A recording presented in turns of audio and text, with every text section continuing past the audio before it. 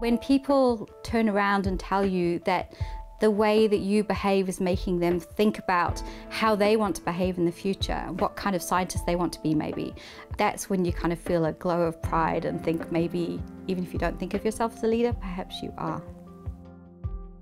Dr. Siouxsie Wiles has marked herself as a brilliant scientist who's prepared to step outside the lab to advance the causes she believes in.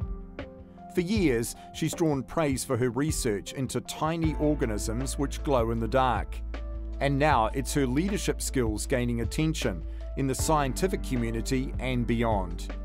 A talented and courageous science communicator, Siouxsie speaks out on issues when the public needs information. It's really important to communicate science to New Zealanders because science is really important in everybody's lives. I think, people need to know what scientists are doing with their money. I think also people need to, science maybe has answers to questions that people have and it can help them make decisions.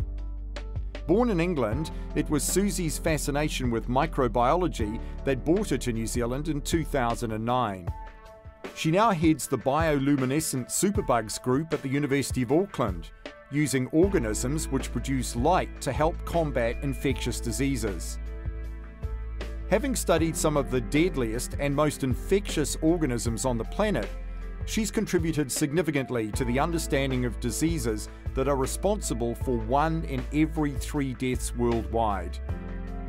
With funding from the Bill and Melinda Gates Foundation, Siouxsie's team has developed rapid and cost-effective methods to screen for vaccines to beat tuberculosis.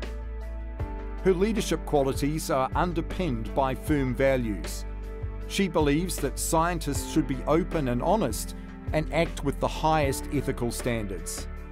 In fact, her ethical treatment of animals in science has been recognised with international prizes. Siouxsie also believes it's important to explain science to the wider community, a gift which has earned her the Prime Minister's Science Media Communication Prize and the Callaghan Medal in 2013. She courageously challenges stereotypes, speaking out about having more women in science. A prodigious blogger, Siouxsie's making a science show for kids with the help of her 9-year-old daughter.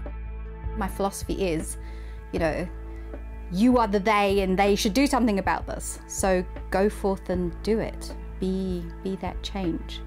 And then if you take people with you, that's an amazing thing, and that way change will happen. Dr. Siouxsie Wiles, an exciting and intrepid groundbreaker and a 2016 Blake Leader.